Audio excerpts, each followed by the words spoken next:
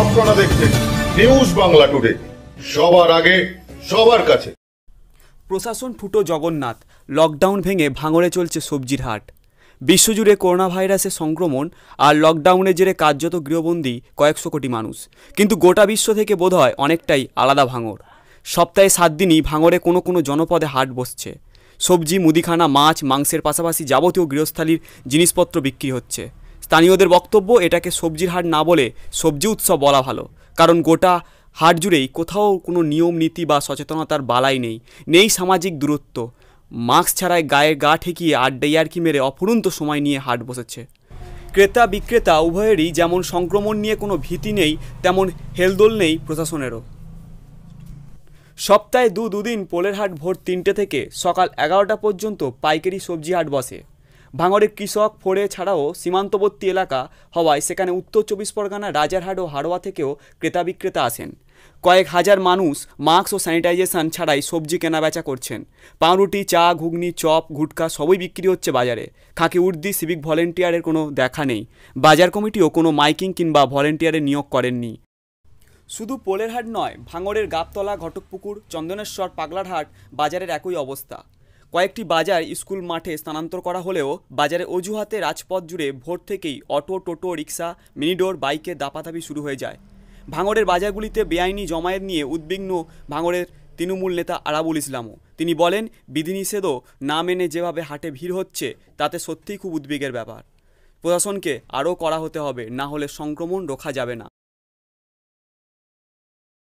কোনো সামাজিক দূরত্ব নেই, কারোর মুখে মাস্ক নেই, কোনো মাইকের প্রচার নেই, কিভাবে চলছে এই বাজারটা? আমরা বারবার করে বলেছি, এর আগে আপনারাও জানেন, খবরও করেছেন পোলেরহাট নিয়ে বিশাল খবর হয়েছে।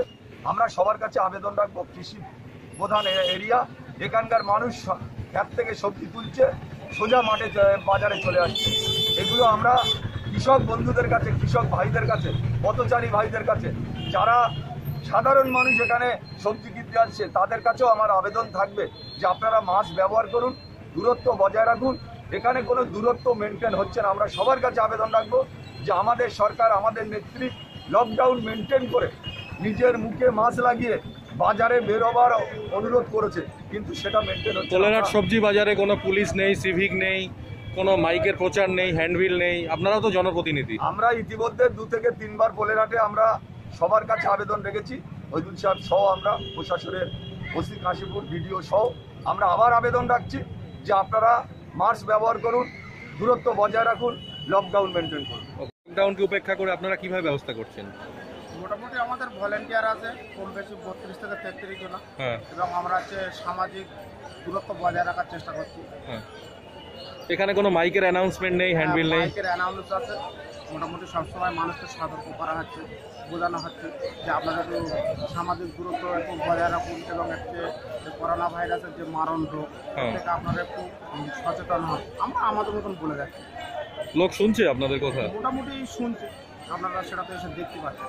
তো পুলিশ প্রশাসনের কোনো এখানে সহযোগিতা নেই? পুলিশ নেই, বিডিও অফিসের লোক নেই? না, বিডিও অফিস এসে আমাদের অনেক কিছুই বলে গেছে, এবং পুলিশ প্রশাসন মোটামুটি আমাদের নিজের মধ্যে আছে। উনি খুব বেশি আমার একটু হেল্প করে, বা ওনার লোক দিয়ে আমাদের কিছু হেল্প করে। কি নাম আপনার? মোহাম্মদ আব্দুল করিম। ওই জায়গা থেকে আছে, সমস্ত দিকে দক্ষিণ উত্তর সমস্ত দিকে লোক আছে। তো এত মানুষের ভিড় এই লকডাউনের বাজারে কি করবেন? কাপড় তো বেচতে হবে সবাইকে, মাল নিয়ে ব্যবসা করবে, কি করবে, কোথায় করবে, যার জন্য নিয়ে আসতে হবে। এখন কি সব লোকালি বিক্রি হচ্ছে যা মাল আসছে? মাল বাড়ি যাচ্ছে। কোন কোন সবজি এখানে পাওয়া যায় ভাঙড়ে? সমস্ত কিছু একটু দিয়ে যা আছে, বেগুন, মূলো, বরবটি, ভেন্ডি। Bureau report, news Bangla today. Tomato, কুমড়ো, সমস্ত কিছু। আমরা আসছি নতুন রূপে আপনার শহরে। চোখ রাখুন, সঙ্গে থাকুন। দেশ বিদেশ, রাজ্য রাজনীতি, শিক্ষা সংস্কৃতি, অর্থনীতি, ক্রীড়া, অপরাধ, বিনোদন, সমস্ত খবরের তাজা আপডেট পেতে চোখ রাখুন আমাদের ইউটিউব চ্যানেলে। আমাদের চ্যানেলটিকে সাবস্ক্রাইব করুন ও পাশে থাকা বেল আইকনটি প্রেস করুন।